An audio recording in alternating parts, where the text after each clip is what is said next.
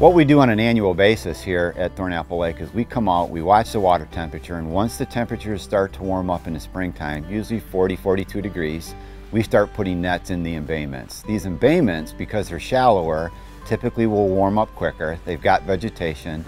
It attracts the fish to come into these areas to spawn.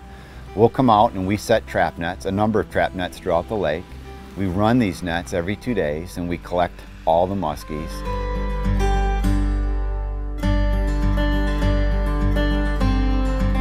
Thornapple Lake has been one of our broodstock lakes. We've been historically using the northern strain muskie. Several years ago we made a switch over to Great Lake strain muskie. So by coming out now, we're checking on the status of the survival of the fish that we've been stocking for 5 years.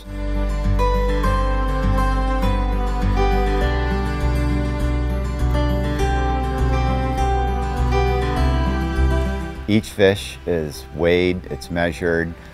If it hasn't been pit tagged, it gets a pit tag. We've only handled a few of the Great Lakes fish, but they're very nice sized fish. They're healthy looking. And so I suspect that as they start recruiting to that size where they're going to be in these shallow areas with other spawning fish, we will start collecting more. Hoping that within 3 or 4 years, once these fish are mature, we have enough Great Lakes fish that we can take our own eggs right here a good month earlier than what we would do out on the Lake St. Clair system.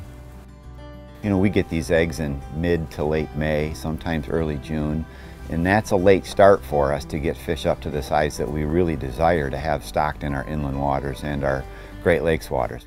And I think that pretty soon we're going to turn the page. We're going to have a good inland broodstock program. We're going to be able to get our fish earlier. We're going to make them bigger.